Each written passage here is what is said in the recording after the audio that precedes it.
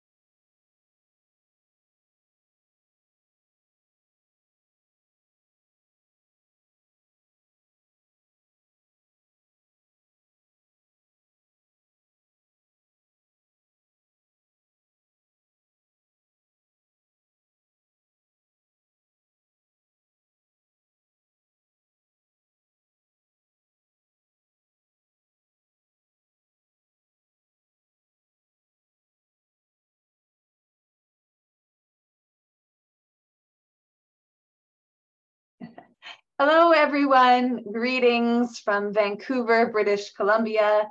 Welcome to tonight's 26th consecutive monthly US-Canada Hands-Off Venezuela, End Sanctions and Blockade on Venezuela, Free Alex Saab online picket. It is my pleasure to welcome you all this late afternoon or evening. Thank you for joining tonight's action, uniting our voices for the just cause of ending sanctions against Venezuela and freedom for political prisoner Alex Saab, held in US jails. My name is Allison Bodine. I am the coordinator of the Fire This Time movement for social justice Venezuela Solidarity Campaign, as well as the author of Revolution and Counter-Revolution in Venezuela, which you can get from Battle of Ideas Press. And as our technical host, we'll put the link in the chat. We have a really excellent panel of speakers, both directly from Venezuela and who have just returned from Venezuela, to talk about these pressing and important issues for people in Venezuela and for people around the world. Of course, today's meeting, which is co-organized, Picket Action, which is co-organized by the Venezuela Peace Committee in Winnipeg, Fire This Time Movement for Social Justice, Venezuela Solidarity Campaign, and Just Peace Advocates, with the support of Venezuela Solidarity organizations and individuals across Canada. I encourage people, as you've been doing, to post in the chat for where you're joining us from, send your message of solidarity and greetings, and also to let folks know that we have interpretation. Julieta and Laura are here with us to help have a completely bilingual webinar.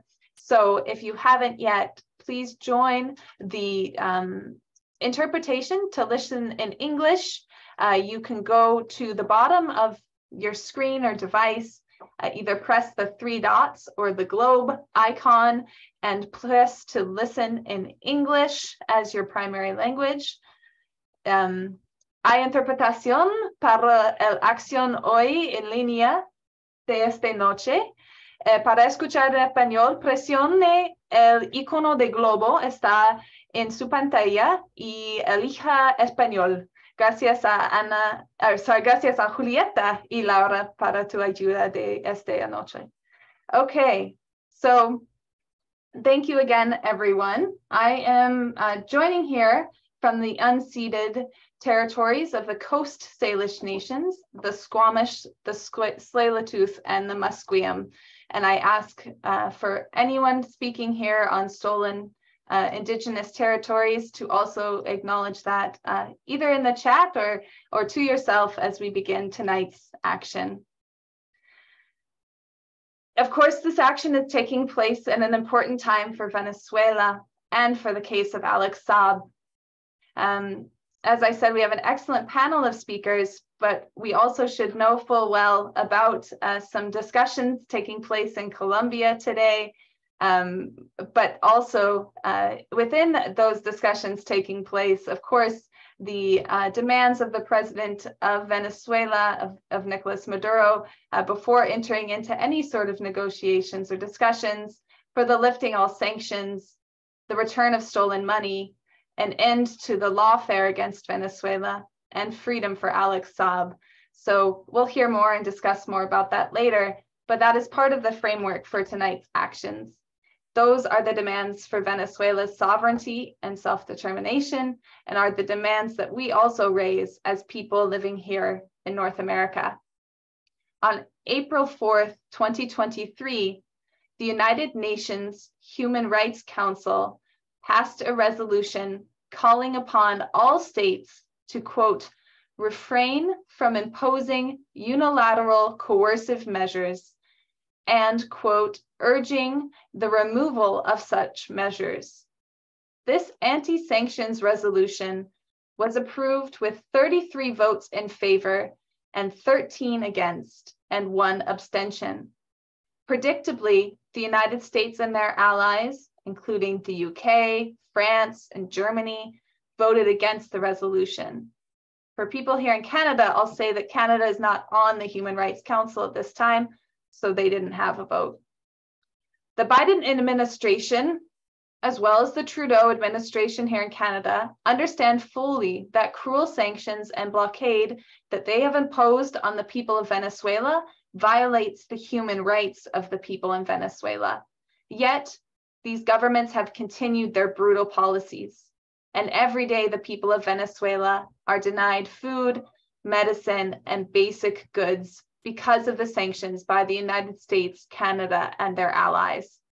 And we have important panelists to discuss this and give us the information that we need in order to continue our united fight here from Canada, the United States, and around the world against this cruel and brutal policy.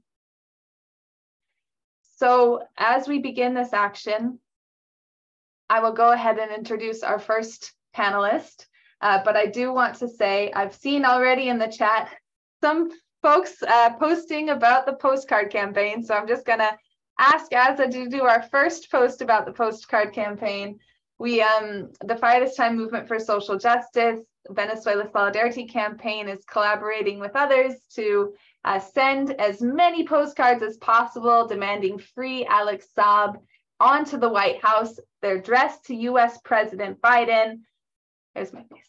We'll talk more about it later, but if you haven't received your copies of the postcard, please follow the instructions in the chat, send us an email, and we'll be really happy to put as many in the mail as you think you can use to be an important part of this postcard campaign demanding freedom for Alex Saab. So thanks for the early posts in the chat, Katerina, and we'll be sure to get some to you. Our first speaker tonight is Gabriela Salazar.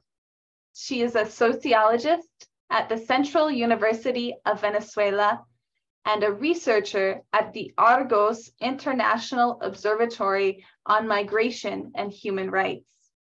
Ana is also research coordinator at the Venezuelan human rights organization Jurists, which I have had the pleasure of meeting with Jurists while in Venezuela and learning about their important work, especially when it comes to the human rights of the people of Venezuela and the impact of these brutal sanctions and blockade. So it's really a pleasure to have Ana here with us.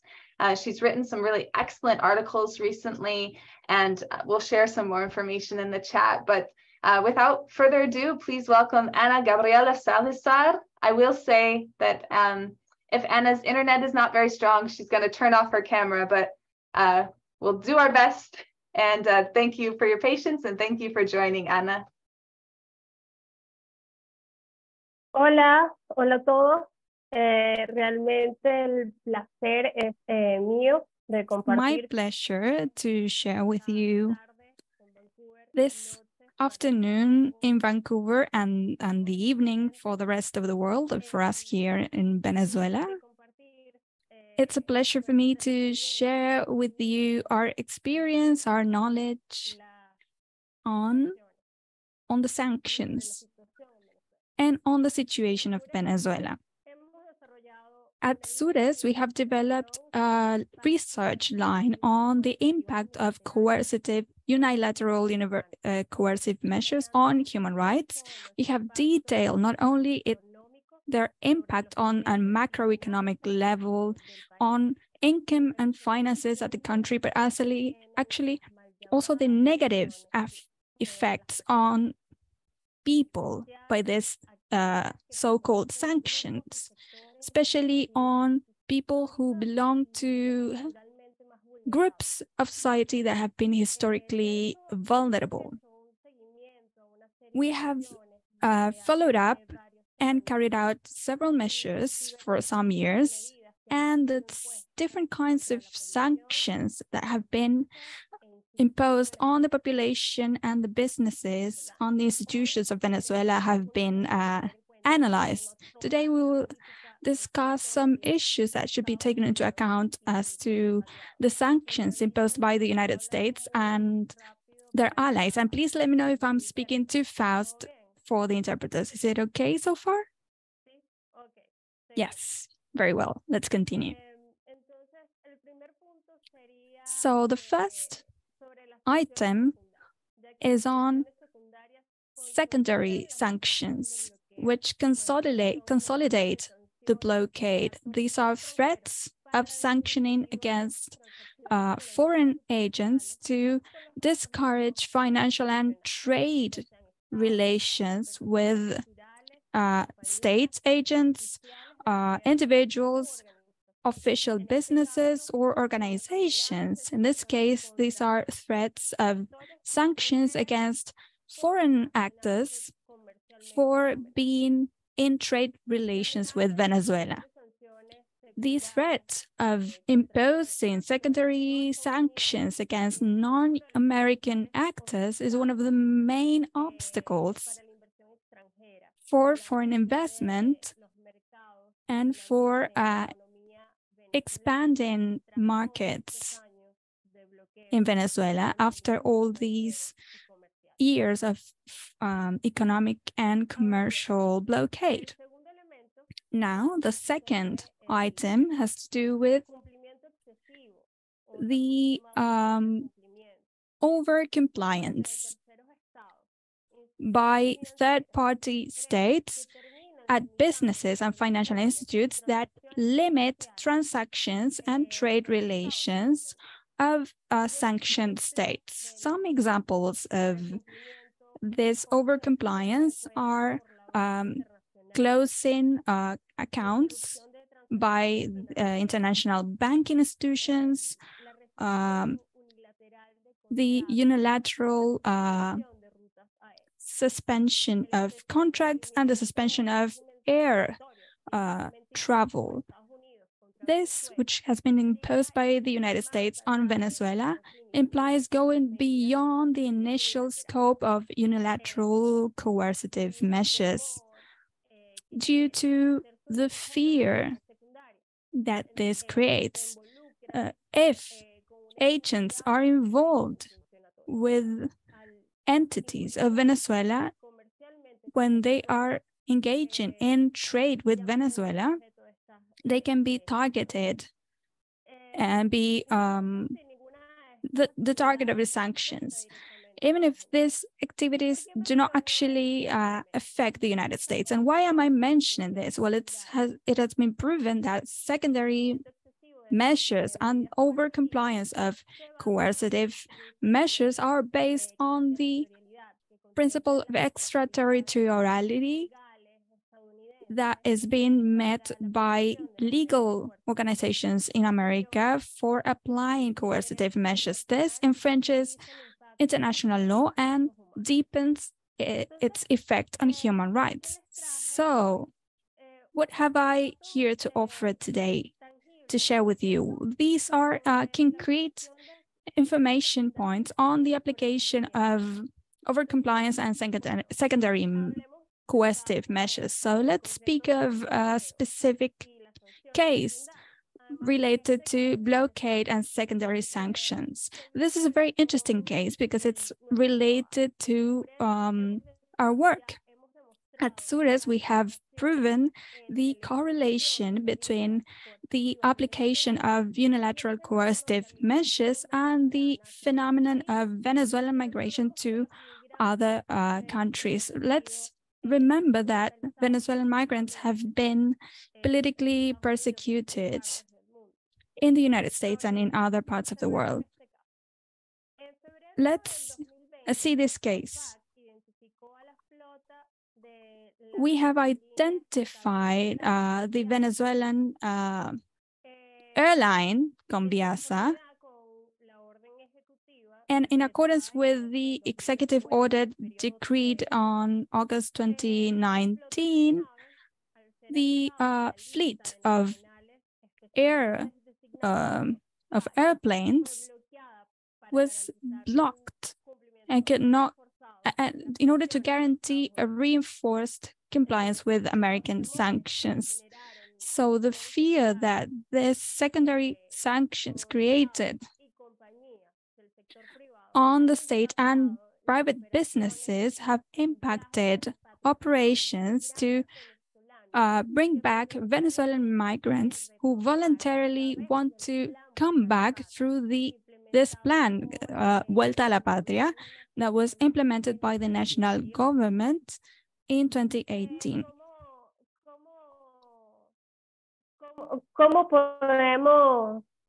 Now, how can we make this more visible? What happens in some countries in the region? Some countries had some flight permits denied for the repatriation flights. And at the same time, in Peru, it was denied to give fuel to one of the planes, aircrafts, that wanted to take Venezuelan migrants back to their country, back to Venezuela. Another of the impacts that we can also mention is the overcompliance of the sanctions has had an impact on finances in Venezuela. The closure, the unilateral closure of the Venezuelan bank accounts abroad implied an increase in the cost of transactions and in the cost of commercial transactions for the acquisition of imports, including medicines and food. There was also an interruption in the services provided in the country so as to cause complications by the, of course, all of this imposed by the US government, always making the services more precarious because it is no longer possible to hire a service like software or a license, a software service license, things that historically we had been able to acquire here in the country. So there is a core point that needs to be taken into account. The licenses do not ensure the full normality of economic transactions, commercial, financial transactions between the Venezuelan banks and between third parties. This has been talked about in different reports of the special rapporteurs for different aspects or different topics in the UN, even in the presence of humanitarian missions. The infrastructure or even the necessary goods for the population are affected. However, so the point is, how can we understand all of this better. That is to say, all the measures, the unilateral measures that were taken, imposed, the blockade against Venezuela, we can say that the threats are effective because the companies are afraid that their property, the real estate, which is, for example, in the US, that it will get blocked. That has affected cases where they tried to exchange oil, for example, Venezuelan oil, in exchange for gas oil or corn, or even trucks to provide water. There have also been mechanisms to create more concern in the private sector by financial risk alerts. And maybe the case of the suspension or of certain services. Now, in terms of the financial sector, there have been bank accounts closed, services interrupted, the flow of the state operations are in danger. There are transactions that are prohibited, that is to say, between customers and Venezuelan entities. And I would like to point out something else that is very significant indeed: the use of the US dollar as a weapon or as a tool to hinder these kind of operations that have an impact on the SWIFT process, that have hindered essential services, processes, or purchases. And it has had an impact on the necessary infrastructure to ensure that the basic utilities and that the basic services will continue being provided in Venezuela. And even more serious have been the impact in terms of food and health. The impact has been very strong for women, for people with some kind of handicap or disabled people, for children, for teenagers, and for indigenous communities. However, people who are in risk, that is to say, people with chronic diseases, people with, disabled people, people with HIV, AIDS, with cancer, with cardiopathies, or the elderly, children with a transplantation need, among others, just to mention a few, they felt the impact and the consequences of these coercive measures even more, because they have an impact on their right to life. During the pandemic, there was an increase in the blockade. The background blockade that also included the vaccines against COVID, or for the payment of these vaccines. Most of the vaccines that actually reached the country, that came to the country against COVID, were acquired, were bought by means of international cooperation, by means of allies, or by means of certain agencies. And that's why we wanted to share this knowledge, because it's not true that they have only been managed by the authorities or by the government. And we also want to challenge the vision that these sanctions are only applied to certain sectors. So in order to wrap up and not to speak too much, I think I'm over time already. Anyway, the problem of the sanctions is that whenever you attack the main company of the Venezuelan state, where all the politics and where everything was based in order to provide security, safety, and the compliance of the basic rights, then you are attacking the whole of the population. And that's why we can see a backlash and a slowdown of all the social indicators in the areas of health, because that starts, for example, when a drastic decrease of income for the state takes place from PDVSA as well. That's how this phenomenon started, a phenomenon of migration to other countries, which so far had been unprecedented in the history of our country. So it is essential to say that the main reason why they are migrating is the economic reason. People were trying to improve their material possibilities for themselves, for their families. And in order to wrap up, that's why I think it is so important to continue denouncing the impact that sanctions are having on human rights of the whole of the population. And that's why it is important to have these kind of actions to denounce imperialism of the US and their allies, as well as the new mechanisms that interventionist mechanisms, and to ask for the end of the blockade. That's it for me. I want to thank you all. And that's it. Thanks. Thank you very much, Anna, for that comprehensive overview of especially the extraterritorial nature of the sanctions, which means that there is no argument to be made when people say, oh, it's just the United States, or it's just Canada. Venezuela could trade with anyone around the world.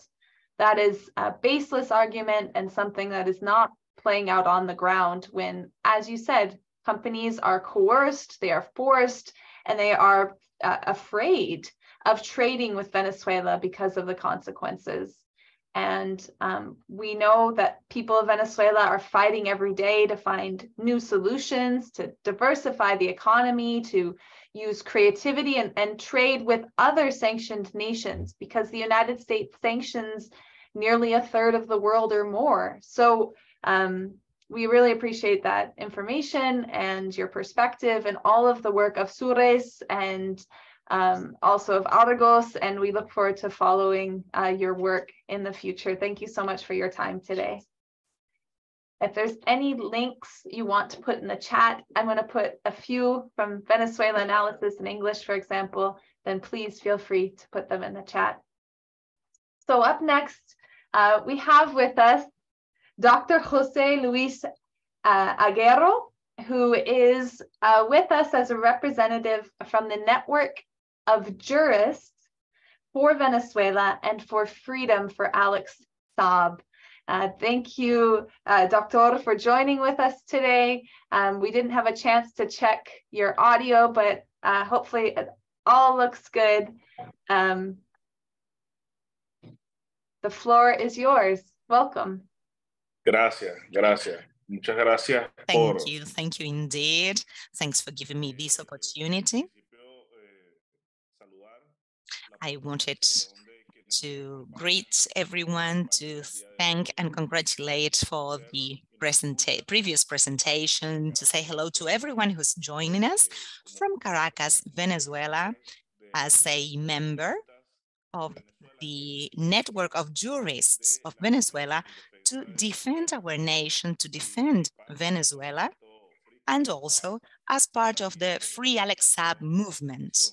Also as part of the movement and the organization, I would like to make the most of this space in order to denounce again, as we have done, as we have been doing so far since June the 12th, 2020, which was the date when our special member, Alex Saab, was kidnapped despite his international aspects and his job and what they tried to say against him.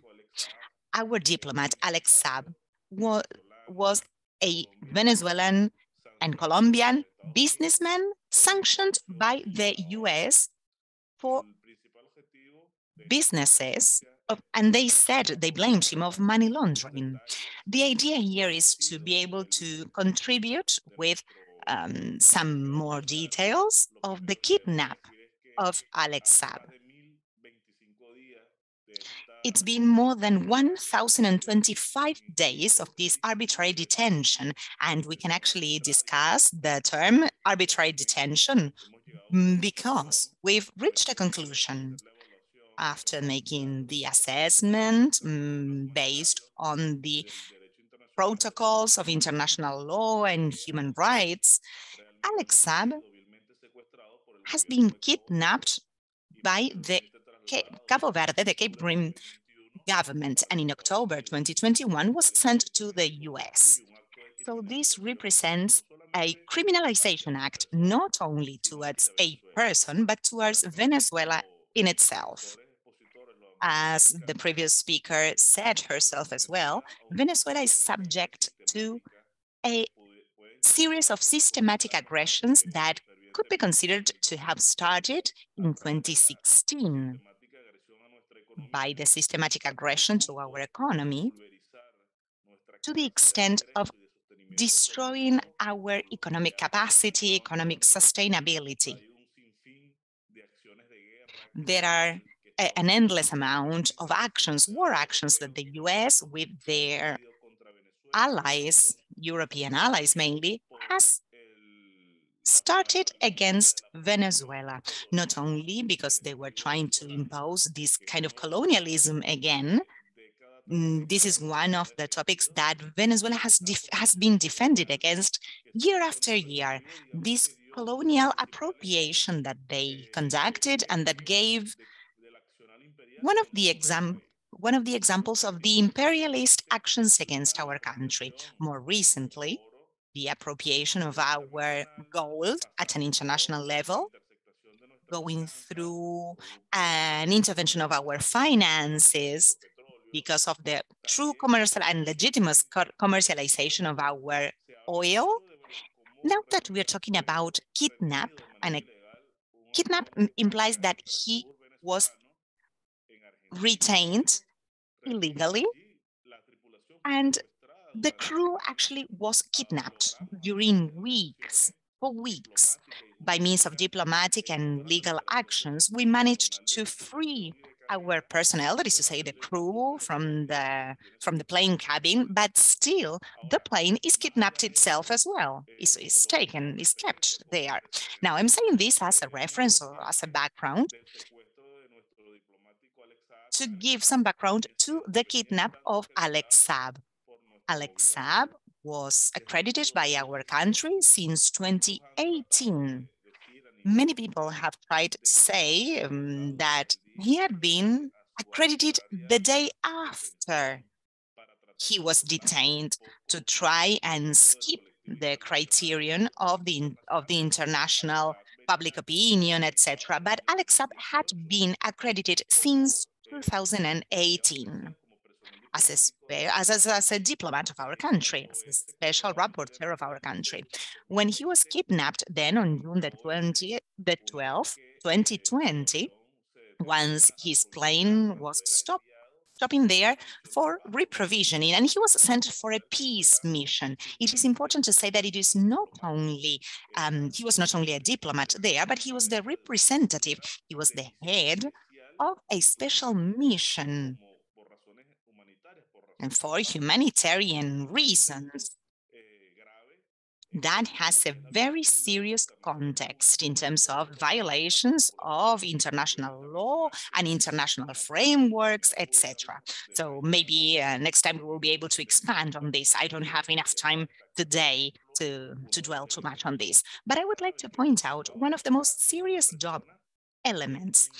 Alex Saab is a person, is a Venezuelan from the large Colombian Venezuelan, or from these two nations. He was born in Colombia. He was nationalized as a Venezuelan citizen. And that's why the president, Nicolás Maduro, has the possibility to send him as a special rapporteur and as a diplomat. Since he was detained once the plane was reprovisioning, was getting more fuel there, with all the violations of the international law that this implies, he was detained and then he was sent to the US, where all his rights, his human rights and basic rights were violated. For example, having been for so much time not allowed to get in touch with his relatives, his family. Alex Saab is a person who has survived cancer, and it was not, they didn't allow any medical treatment to be given to him in this place where he has been arrested. one of the elements that we denounce internationally is that one of the reasons why Alex Saab was detained in such a way, was kidnapped in such a way, is an action against Venezuela, against the Bolivarian Republic of Venezuela.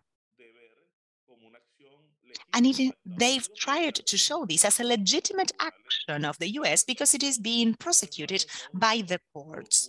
Once again, the US tries to show itself as the police of the world or as the judge of the world, when they are actually acting with their courts and with their judges as if they were judging a criminal of war, as if these were The Hague, you know, as if these were the criminal court. And they know that their courts and the prosecution offices do not have, I mean, the jurisdiction doesn't apply to that. This is arbitrary, and he should be protected by the system of the international public law, because he was a special rapporteur and a special diplomat.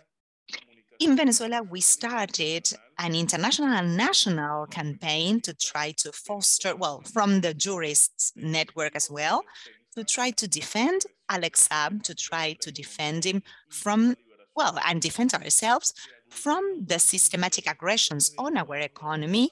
And we are a whole group of jurists, lawyers, fighters from social movements, NGOs,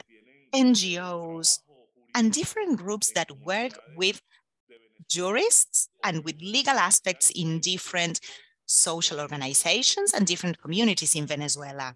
And we have this vocation towards human rights.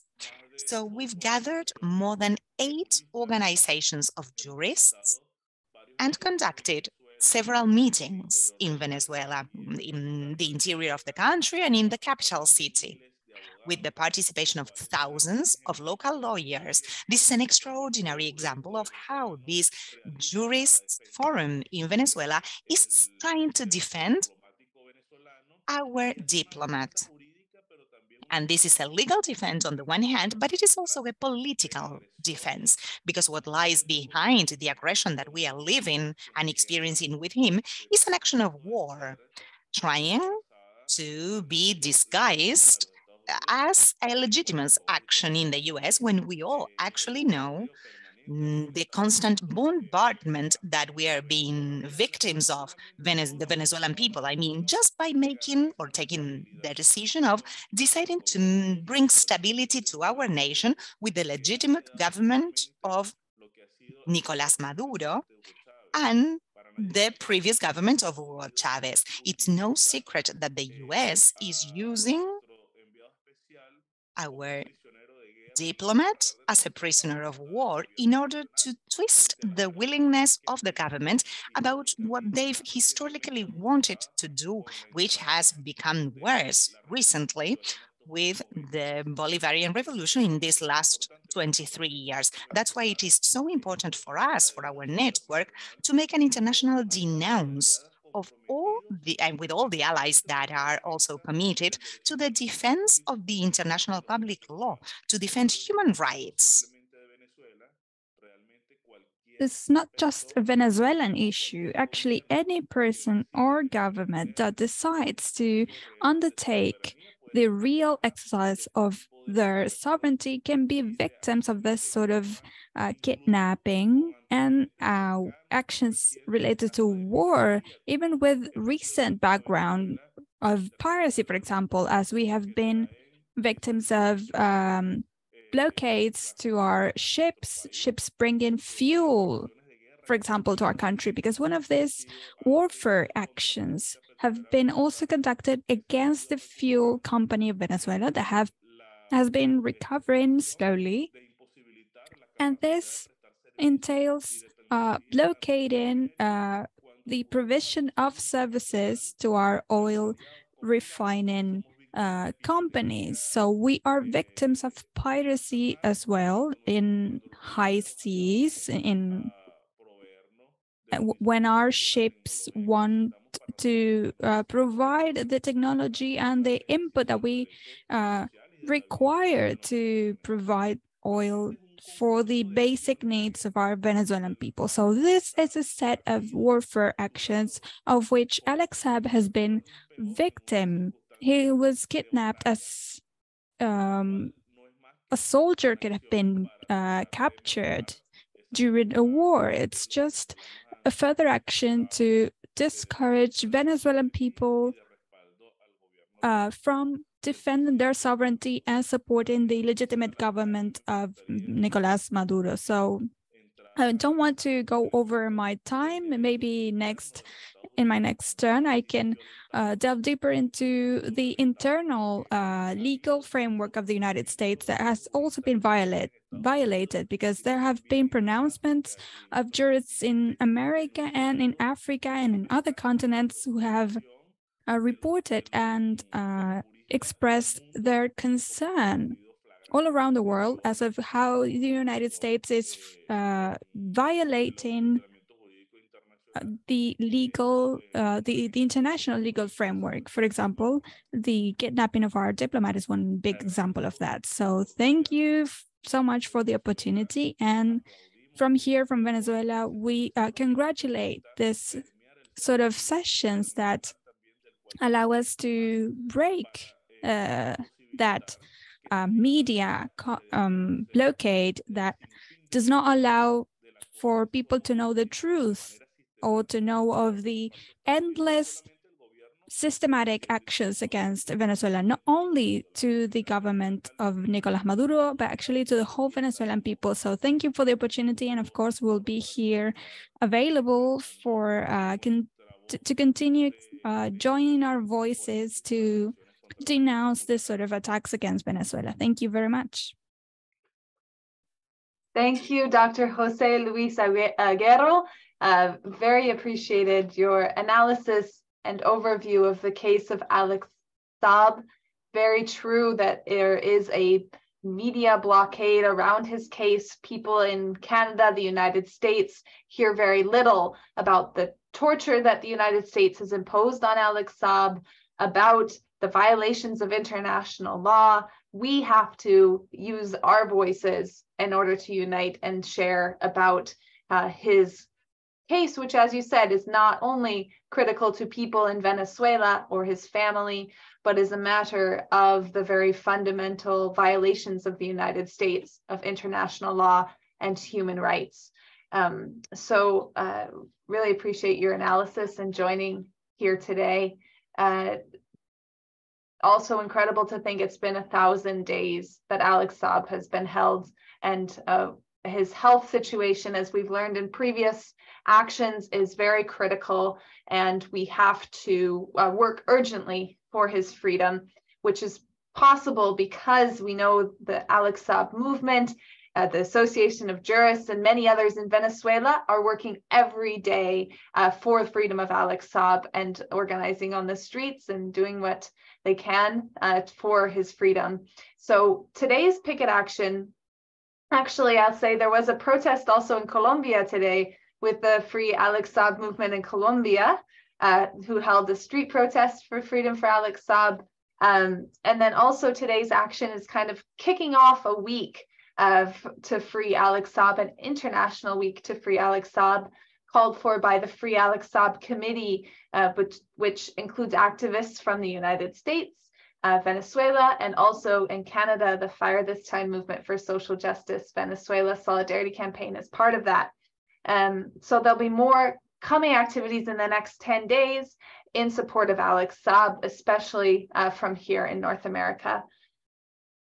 Just wanted to, as Arnold gets ready to join, to also announce again, of course, the Alex Saab, Free Alex Saab postcard campaign.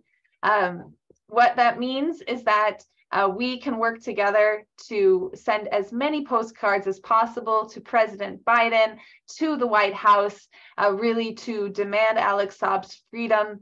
These postcards can be used at events and actions. They have, of course, a denouncement regarding the case of Alex Saab, calling for his freedom in the back, but all the basic information about his case. So not only is it a postcard that needs to be put in the mail as really to bombard the White House with demands for Alex Saab's freedom, but it's also a public education campaign because these can be handed out to talk about the basics of Alex's case and to convince people to join with us in adding their voice to demands for his freedom. So to get involved in the postcard campaign is really easy. You can join with, thousands of others that have already gotten involved, been given postcards, started to put them in the mail, as we've seen in the chat. Just email fttvenezuelasolidarity@gmail.com or send me a message. The information is in the chat, and we will get postcards to you for you to distribute, for you to put in the mail once a day, multiple times a day. Let's work together to make sure that Biden cannot escape our demands for freedom for Alex Saab. So today we have here with us ARNOLD AUGUST. ARNOLD is based here in Canada, in Montreal, Quebec. He's a member of the Editorial Board for the International Manifesto Group and a contributing editor to the Canada Files. ARNOLD's the author of numerous books, especially on Cuba, but also ARNOLD has had many articles and experiences in Venezuela that he's here to share with us about. ARNOLD's books have been translated from English into Spanish and Farsi, and he continues to write regularly about Canada-Venezuela affairs. So we've heard today about the important case of Alex Saab, the impact of sanctions on Venezuela, and ARNOLD is here to give us some eyewitness report from Venezuela and some important perspective from here in Canada and Quebec. So thanks, ARNOLD, for joining. The floor is yours, and we're ready for the videos. Just let us know when you're ready. Of course. Thank you very much for inviting me. And hello to all of the panelists, especially those from Venezuela and people from Venezuela who are listening, as well as from Canada and the United States. But before I go into my reflection and showing up some video clips of my last visit to Caracas last month, I would just like to say hello to my friend, Professor Luis Acuña. And we always meet this way. It's better than nothing. But next time I go to Caracas, we have to find time to see each other and hug each other as we did in the embassy in Ottawa. By the way, have you noticed that Juan Guaido showed up in the Miami airport yesterday, leaving behind in Venezuela any support, even from the opposition parties, let alone from the people? He arrived there, and even though he is still officially recognized, believe it or not, as the president of Venezuela, the American government was not even there in the airport to welcome him. So what does for example, the Canadian government, who all these years have been saying, well, Guaido is part of a mass movement in Venezuela against President Maduro, et cetera, that the international community is behind Guaido. What do they have to say today? For example, the so-called fake ambassador from Guaido in Ottawa, does he have anything to say about the complete failure of the US-backed Guaido campaign? He arrived in Miami. What a shame. This guy's supposed to be an international personality. He arrived there all on his own, no one there to greet him. So this is very good news for us. I would like to make just a few short comments with regards to my recent visit to Venezuela. Was the fifth one, specifically with regards to how it relates to the important campaign that's going on now to free Alex Saab, as well as, of course, the Bolivarian Revolution. Now, I think one of the most important, what I would suggest then, why don't we do this? Let us go into the clips that I took, and then we'll discuss it, and I'll make some points based on the clips, and hopefully the translators will have time to present as faithfully as possible what was said in Spanish at that time. So shall we roll it? Sounds good. Here we go.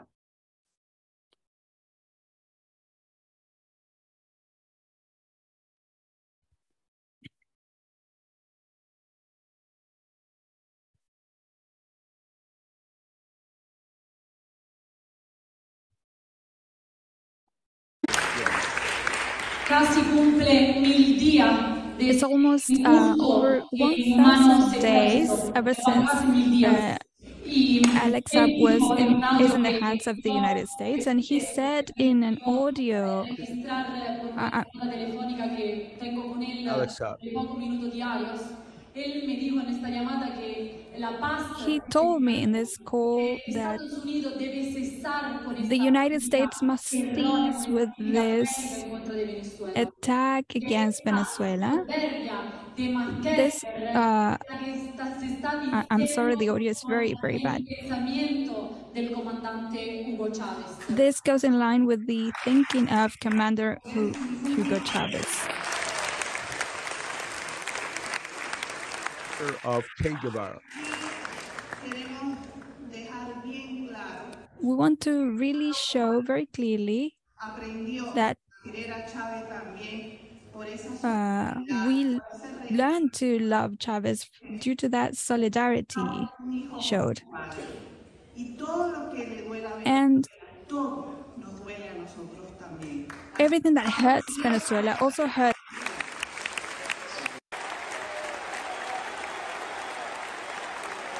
Al presidente de Nicaragua, comandante Daniel Ortega Saavedra. Al presidente de Bolivia, compañero Luis Arce Catacora.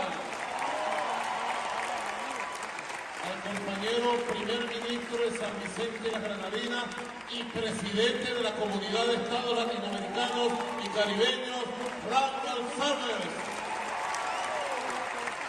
The King Leon, el Rey León del Caribe. Al compañero primer ministro de Dominica, Roosevelt Kerry. A los compañeros Rafael Correa, Evo Morales, Manuel Zelaya. Al compañero Diosdado Cabello Rondón, Delcy Rodríguez. A la primera combatiente, Cilia Flores de Maduro. Bueno, y a todos.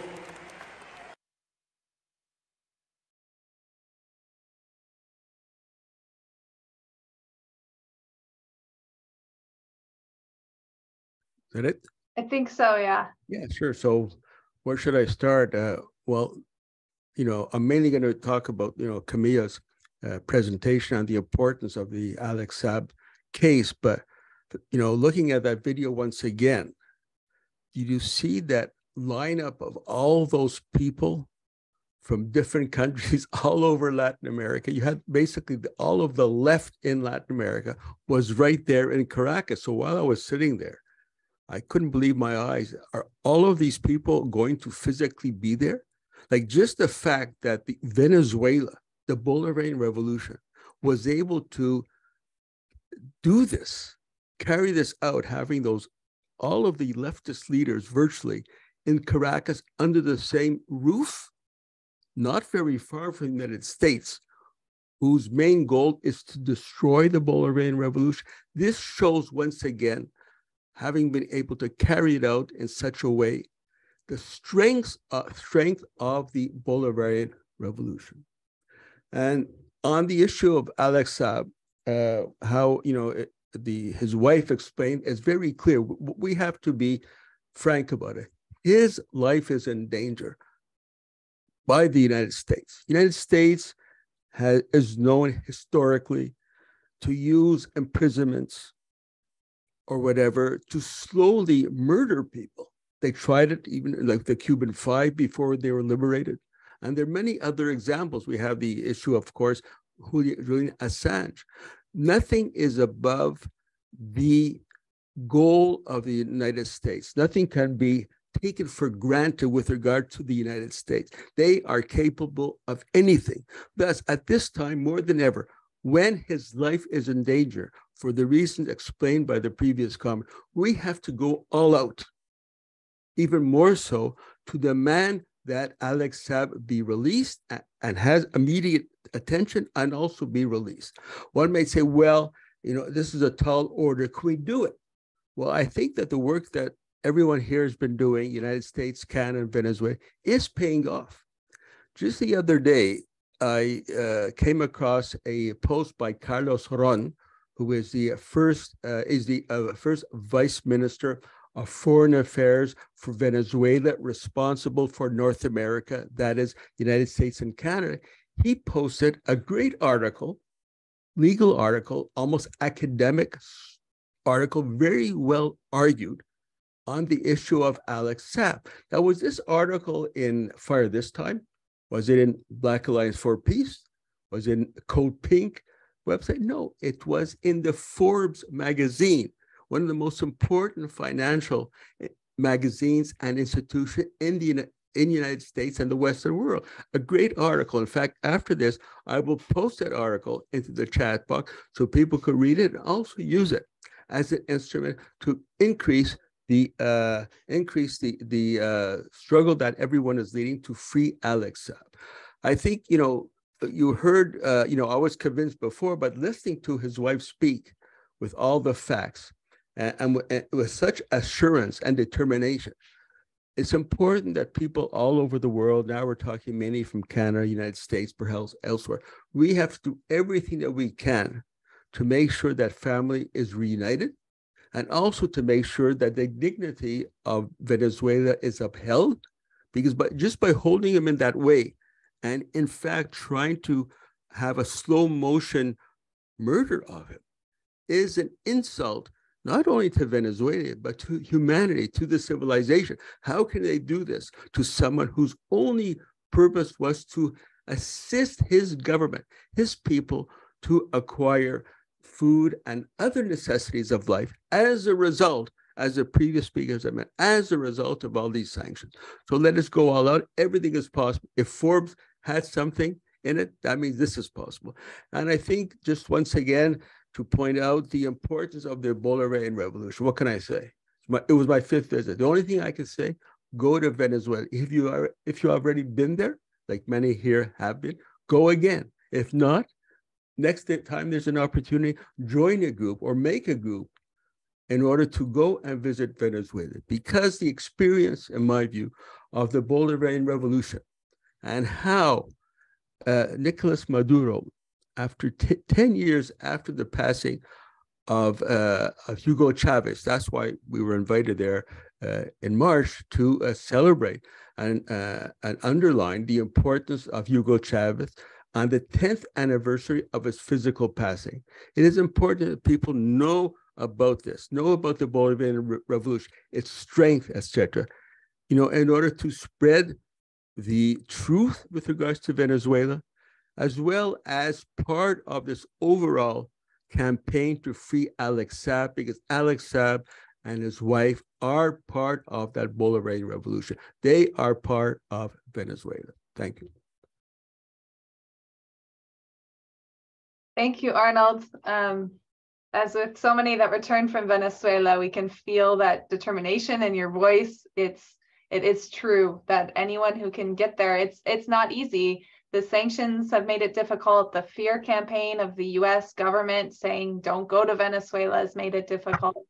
But any opportunity that people have, I think, is an incredible learning experience and a chance to see the Bolivarian revolutionary process in motion, but hopefully also to see the impact of US policy on people in Venezuela and to come back more committed to fighting it. There are a lot of folks on this chat, it's true, and on this webinar that are part of this daily struggle, who are part of trying to put pressure on the US government, the government of Canada, to end the sanctions and blockade, to normalize diplomatic relations, and to free Alex Saab. I mean, President Maduro laid out what needs to happen in order to have any sort of progress movement in Venezuela, or forward movement when it comes to US-Venezuela relations. And that starts with an ending of the sanctions and freeing of Alex Saab and an end to US meddling in Venezuela. So let's continue to unite our efforts. Thank you for making the time to join with us and for putting together. Alison, I just posted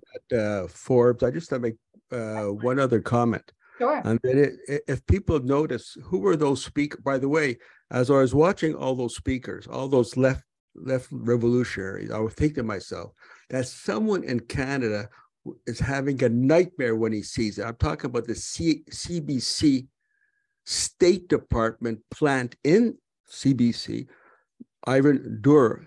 He writes, always is writing against Venezuela, against Cuba, anything progressive, even the new government in Colombia. So that, you know, is a nightmare for him to see. I don't know if he saw it, but he definitely knew about it. All of the revolutionary leaders under the same roof, and that is thanks to the Bolivarian Revolution. And so we have to, you know, make sure that this revolution is defended, and we explain to people increasing the significance of it. Great, thank you. So next, we will, of course, have very soon our greetings from across Canada and our group photo where we raise our voices together, we can chant together, and we share our photo to let folks know how to get involved, or to invite people to join with us next time, and to keep up this constant movement and consistent movement for Alex Saab and against sanctions. But we have with us tonight Professor Luis Acuña, who it is a pleasure to see every month. I completely agree with Arnold. We would prefer not to meet this way every month, but instead to meet in Ottawa or in Canada or in Venezuela in person. But unfortunately, Professor Luis Acuña is doing his job as Charge d'Affaires of the Venezuelan Embassy in Canada from Venezuela due to this hostility in relations between Canada and the government of Venezuela on Canada's part. Hopefully, as this Juan Guaido farce that it always was continues to fall, the government of Canada will be forced to recognize the democratically elected government of President Nicolas Maduro. But for now, they're side by side with the US in maintaining this absurdity, which I will say is not an absurdity only because it has greatly impacted the people of Venezuela, who have lost millions of dollars in assets and gold that is in England. We have folks joining us from England because of this farcical, political maneuver by the United States with Juan Guaido. So anyhow, a tangent, but here we have Professor Luis Acuña, and it's really a pleasure to have you here with us every month, and to bring your important perspective as Charge d'Affaires and as a longtime supporter and organizer in the Bolivarian revolutionary process. It is always an honor. The floor is yours. Hello, Alison, and hello, everybody in Canada and US and every place. And in Venezuela, I see in the chat many people from Venezuela. Greetings in the chat. I am very, very pleased tonight. The talk of Anna is very, very important, because Anna was able to explain what these coercive measures, the unilateral coercive measure, means for the Venezuelan people. They are not measured against someone or one people. Those measures are against all the people of Venezuela. All of us suffer the sanctions because they apply in every sense. We know how hard is health here because the sanctions, education, keeping the industrial network working is very, very hard because we cannot get spare parts.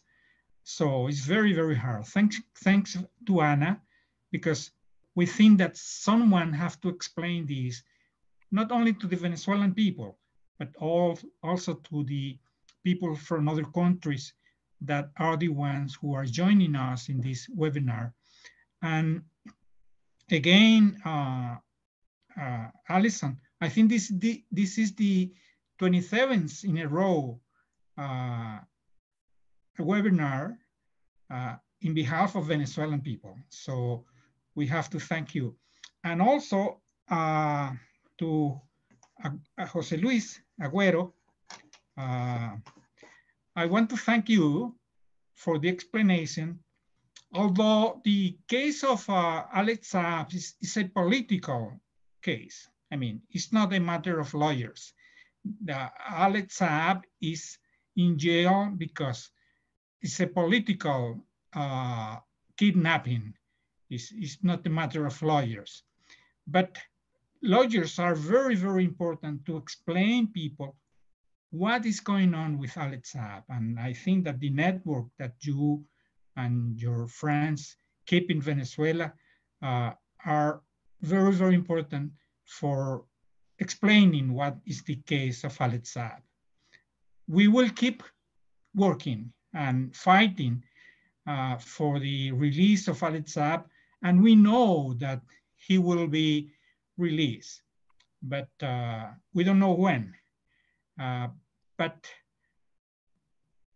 we have all the reasons to have Alex Saab free. There are not any reason for Alex Saab to be in jail at this moment. And Arnold, I hope that we can see each other again, either in Caracas or in Canada. I don't know if I ever will be able to go to Canada again as a diplomat, but and I cannot go as a tourist. If I ever have to go is when this thing ends and I have to go to offer, I mean, someone have to replace me at the embassy somewhere, and I will have to go there at this moment, and I hope I will see you again. Your work is very, very important for us too, Arnold, because your books are the way in which people know what is going on in Venezuela. And regarding this meeting of the 10th anniversary of the past of Presidente Hugo Chavez, all of those who were there were not there because they are leftists. They were there because they are Bolivarian people.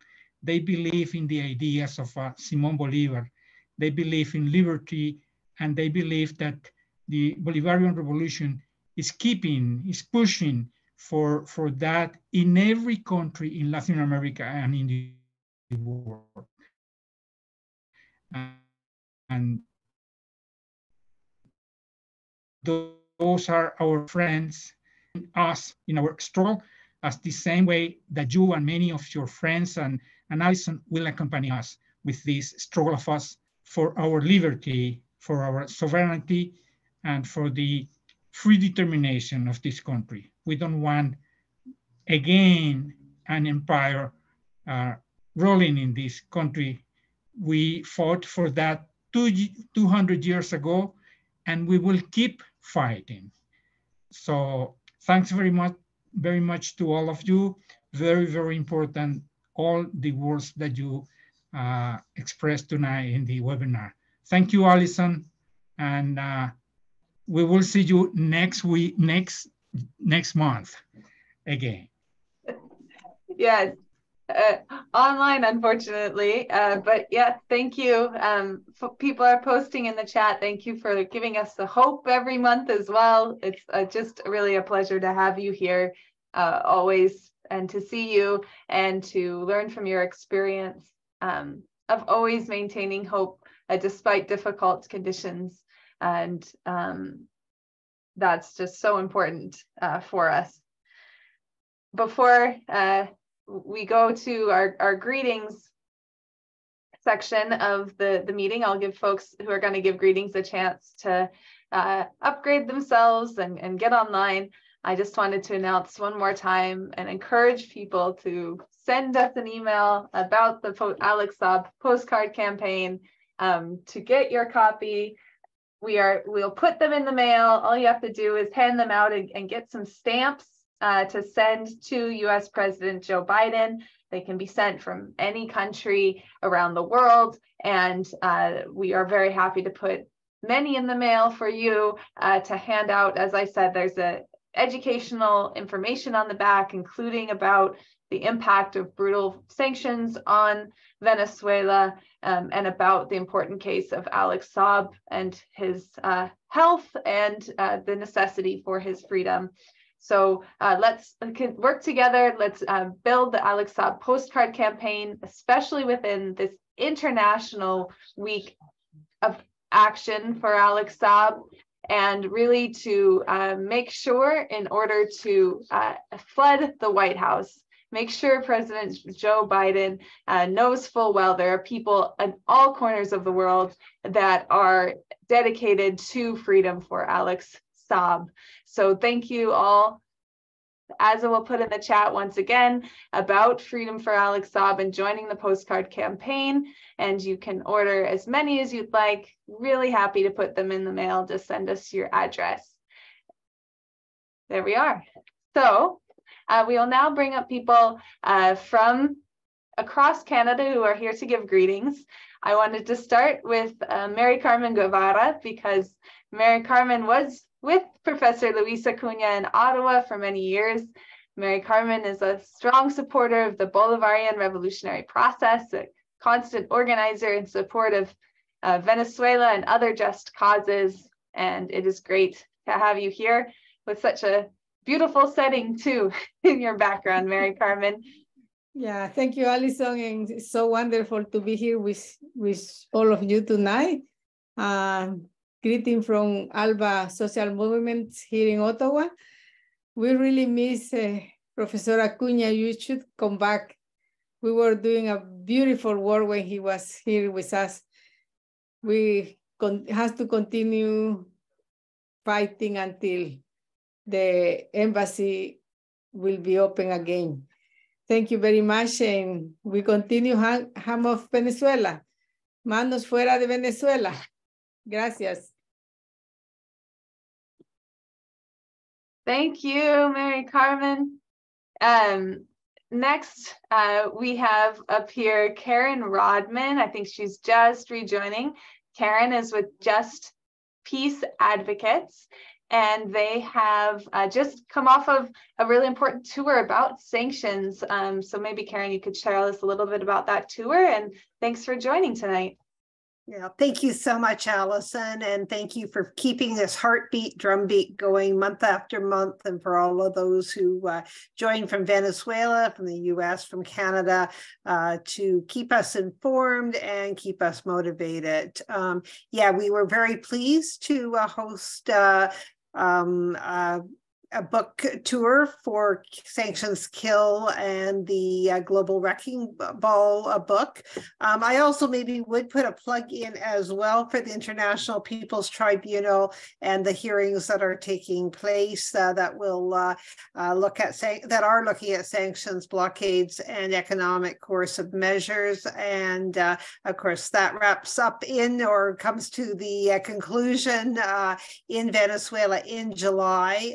A really powerful webinar or broadcasting of the hearing, I should say, yesterday from Iran. So I'll drop a couple of those links in if that's okay, Allison. And thank you to all. Gracias, and free Alex Saab. Free Alex Saab. Yes, thank you, Karen. Please definitely put those links in the chat. There's this ongoing international tribunal, which will conclude in Venezuela, is my understanding. So we must follow that important work. And I wanted to just take a second to announce the next action, which everyone can put in their calendars.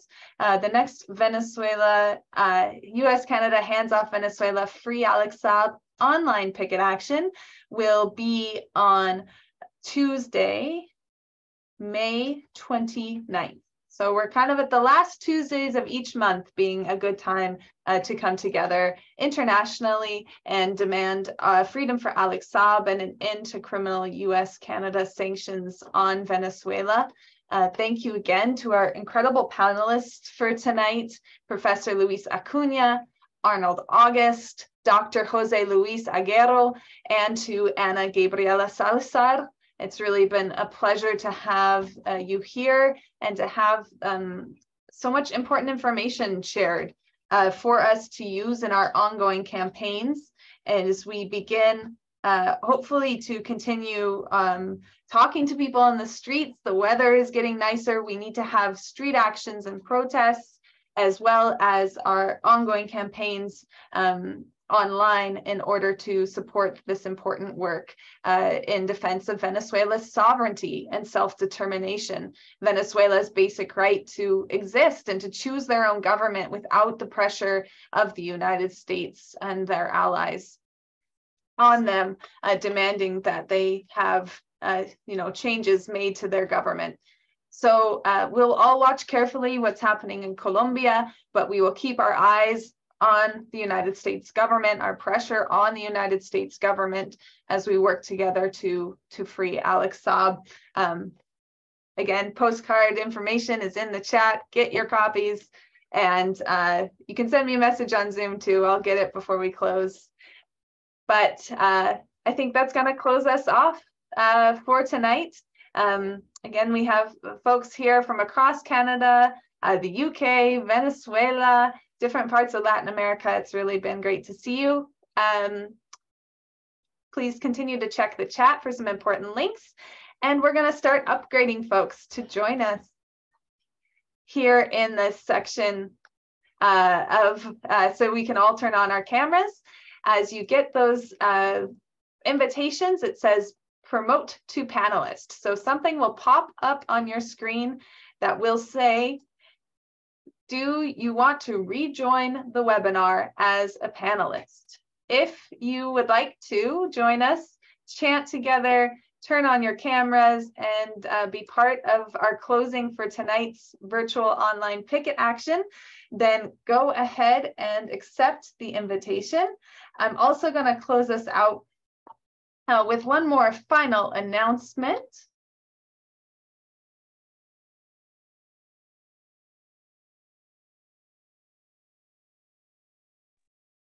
Which is about an event happening this weekend, the Latin America and Caribbean Policy Forum, an action initiated by Code Pink in the United States, who has often collaborated on these picket actions and other events. It's called In Search of a New U.S. Policy for a New Latin America, Burying 200 Years of the Monroe Doctrine, and features speakers as well as discussion, which is both in person and online. So there's one day of only in-person activities in Washington, D.C., in the heart of the United States, on April 28th. And then on April 29th, there'll be a live broadcast of the events. There's many sponsoring organizations from the United States and also from here in Canada. The Fire This Time movement for social justice is joining with others to build and support this important event. So there's more information at americaspolicyforum.org. You can click and join and say that you want to join online, and then you'll get the online links, which will also be shared on many platforms. So folks should be getting the invitation to upgrade. If you have not received an invitation and you would like to upgrade and join us, then please raise your hand or post your name in the chat, and we would be happy to welcome you into this space. Gustavo, would you like to say a few words as people join? Yes, Alison, I'm very welcome.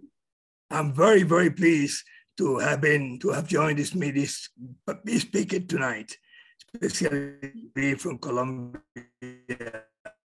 Where's that one?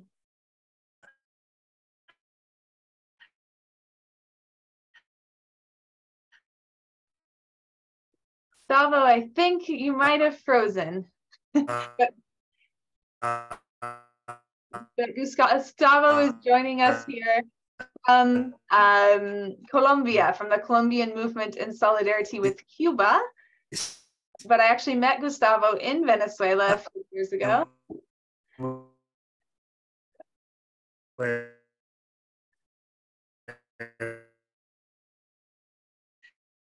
Sorry, Gustavo, the signal is cutting out. I'm going to try and turn your camera off and see if that helps. Continue to promote people.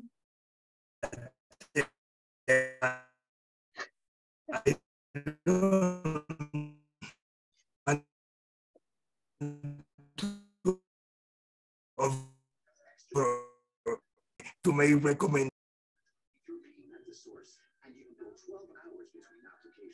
Sorry, Gustavo, we turned off your camera to see if that would help the sound at all. If you're still there, you can go ahead and.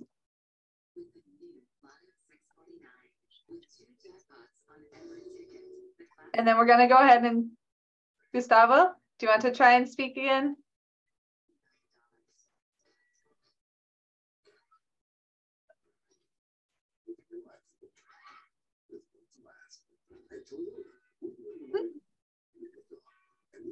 Some of us are still joining here, but Gustavo, if you want to unmute without your camera, we might be able to hear you better.